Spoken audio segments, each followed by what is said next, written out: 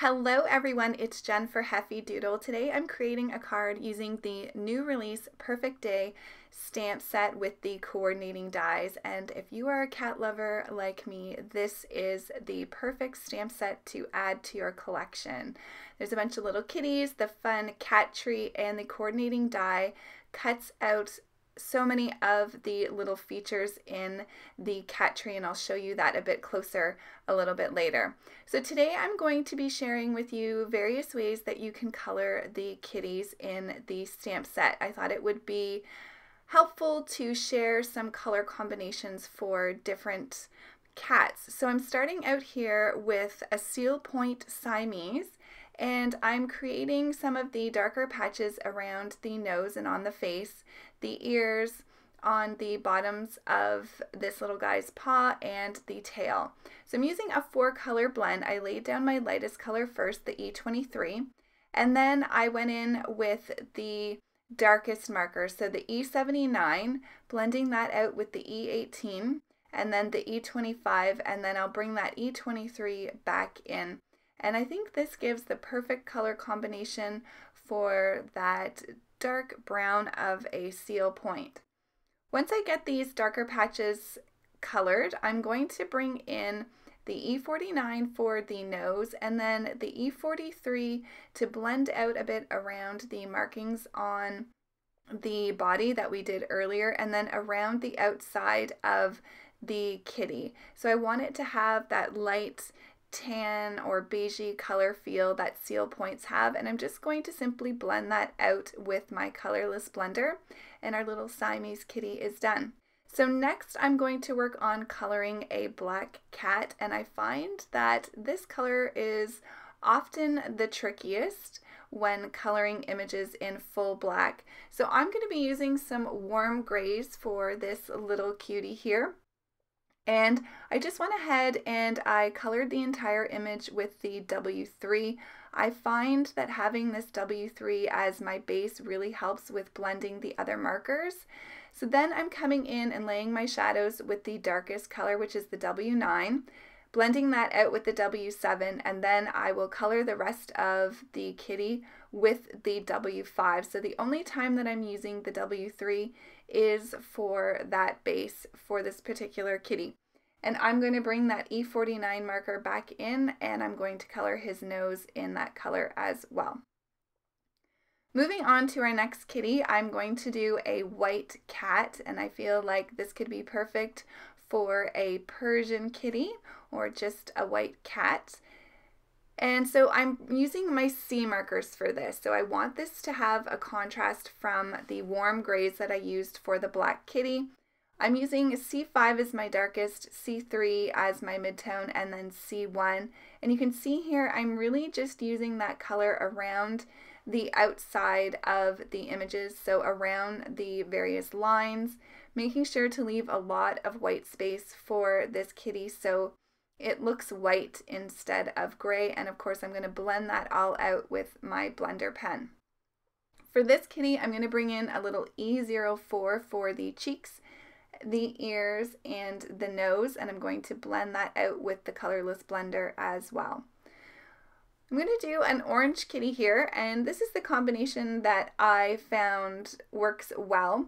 So I'm using the E13 as the lightest. You can see I just laid that down. I'm going to do very minimal dark shadows for this kitty because he is standing up and front facing. So my darkest marker here is the E09, and then I'm going to blend that out with the E17, then moving on to the E15, and again blending that out with my lightest, the E13. Now for this little kitty, I thought it would be fun to give him some little stripes. So I'm just going to bring the E09 back in and just lightly touch the tip of my marker where I want to add some little line detail to him, and I think that just gives him some added character. I will come back and bring in that E17 and just blend that out a little bit. I thought it was a bit too prominent with just the E09, and once that dries it will blend back in a little bit more. For our final kitty that we're going to color here today, I'm going to do this in a beige or tan light brown color. This is one of my favorite brown color combinations. I'm using the E35 as the darkest, the E34 as my midtone, and the E31 as my lightest. I will go ahead and color the cat tree off screen just to save some time. But for that, I'm going to color it in pinks, and from darkest to lightest, just in case you want to recreate the cat tree, I used RV19, R85, R83, and R81. And for the scratching posts, I used E44, E31, and E51 as my lightest. So once I get these little cuties all colored up here, you can see I'm going over the brown kitty a couple times just to get a nice smooth blend, bringing in that E04 for his ears and his cheeks as well. And I even came back with the E13, my lightest color, for the orange kitty just to blend that back even more. So now I'm going to play with the whiskers here. This was the first time I used the whiskers, and I would just recommend trying to get them as close to the nose as possible. I think mine are a little bit far out, but still look really cute, but just wanted to pass along that tip.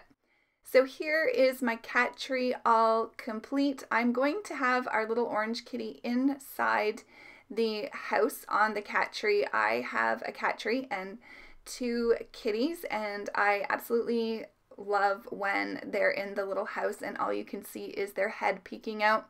So I wanted to recreate that for this card. I just went ahead and cut off his body so he would fit in there, and then popped his little ears to the front of the opening for the little cat house. I'm going to have the brown beige kitty sleeping in the little cat bed at the top. This is always the most preferred place on the cat tree among my 2. Once I get that one in place, I'm going to add the Siamese kitty to the opening at the bottom, and I absolutely love the coordinating die for this cat tree. Gives you lots of open spaces to add cats to the cat tree, and this is just a fun little card with as many kitties as I could fit on that cat tree. I'm going to place the black kitty underneath the little pom-pom that's hanging down. He's on his back playing with a little mouse, but I'm going to have the white kitty on that stand above the pom-pom toy, and I thought it would be fun to have it look like that white kitty is kind of looking down and they're both sort of playing with each other. Once I get these all into place, I'm going to flip it over and add some foam tape to the back. This will add some stability and it'll raise it off the card base. For my card panel, I'm using the new Quilted Heart background die. I love this die. I think it looks so pretty cut out of white cardstock or colored cardstock, and I'm going to back that onto a piece of the Heffy Doodle Razzleberry cardstock. I'm just going to lay a heavy stamp block on that to allow it to dry while I work on my sentiment. The sentiment that I'm using today is to a sweet friend, more like fur and the play on words, which I love. So I'm going to stamp that out with my Versamark ink, and I'm going to emboss that with some white embossing powder, making sure to use my embossing buddy before stamping the ink, which will help with ensuring there's no static and the embossing powder doesn't spread on the cardstock. I am going to trim this up with my trimmer, and then I'm going to figure out where I want to have this placed on my card. So I already have the release paper off the back of the foam tape behind the image, and I just placed that down lightly to see where I wanted to have that. I decided to do a fishtail banner to the right hand side of the sentiment, and I'm going to place it to the top right hand side, just adding another piece of foam tape to the back of that so it's at the same level as our little kitty friends here playing on their little tree. I'm going to add some final details here. I brought in some Nouveau glaze for their noses, just gives a nice shiny raised effect.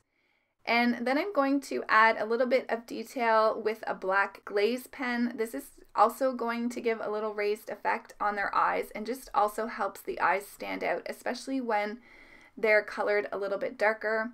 I'm I'm going to add a few highlights to the cat tree, and here I thought I was done, but I'm going to show you I ended up adding some black hearts using the Lovely Little Borders die, and I scattered some of those black hearts around the card and added Nouveau Glaze to those, and I thought that just brought in the black from the sentiment a little bit better. So that's the card for today. I hope you had fun coloring some kitties with me. Don't forget to check out the Heffy Doodle blog for more information and inspiration from the team.